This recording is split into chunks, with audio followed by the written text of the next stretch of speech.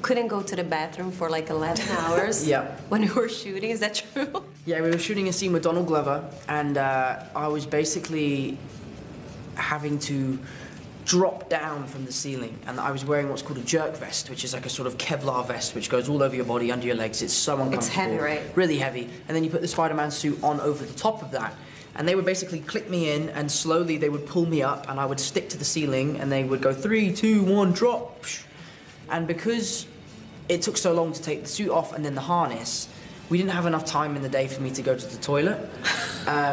Yeah, so the whole day? Yeah, it was about 11 to 12 hours without going to the bathroom. And obviously, because you're training and doing exercise, you have to drink water. So it got unbearable at one point. And it was so hot there Yeah. too that Really? I felt so bad for Tom. Yeah, that was a tough day. I think that was probably one of the harder days I had on set. But I rang my parents and was kind of proud. I was like, guys, guess what? I just did like a 15-hour day and didn't go to the toilet for like 11 hours. And both my parents were like, what?